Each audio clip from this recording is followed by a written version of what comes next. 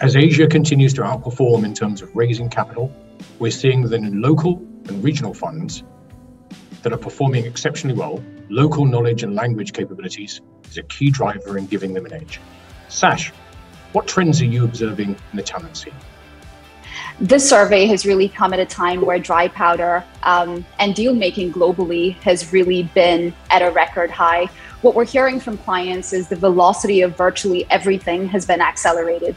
Deals are being completed a lot quicker, funds are being raised a lot faster, exits are presenting themselves a lot sooner, financings are being executed a lot faster. And I think more so than ever before, the accelerated impact from disruptive technology and social change has really powered, if you like, an appetite for private capital. And this has really had a significant impact on talent across the PE landscape. For one, within the investment professional talent pool, we're certainly seeing a diversification play as funds are really looking to expand beyond core buyout. And we're seeing a lot of momentum in niche areas like infrastructure, TMT growth, social impact. And I think this has really powered a lot of incremental hiring for PE funds at the investment professional level.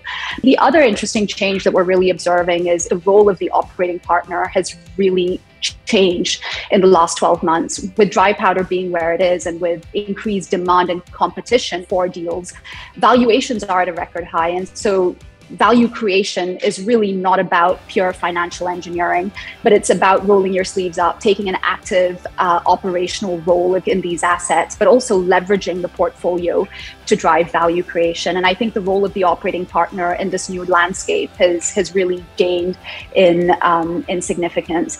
Final piece around talent is really the impact of PE and VC money on the overall ecosystem. VC funds are looking at generating and building that next unicorn. They're really over-investing. And entrepreneurs are really looking at growth and driving growth in a significant way. So we're seeing a lot of demand for niche skill sets in areas like product and engineering, where there is an imbalance between demand and supply.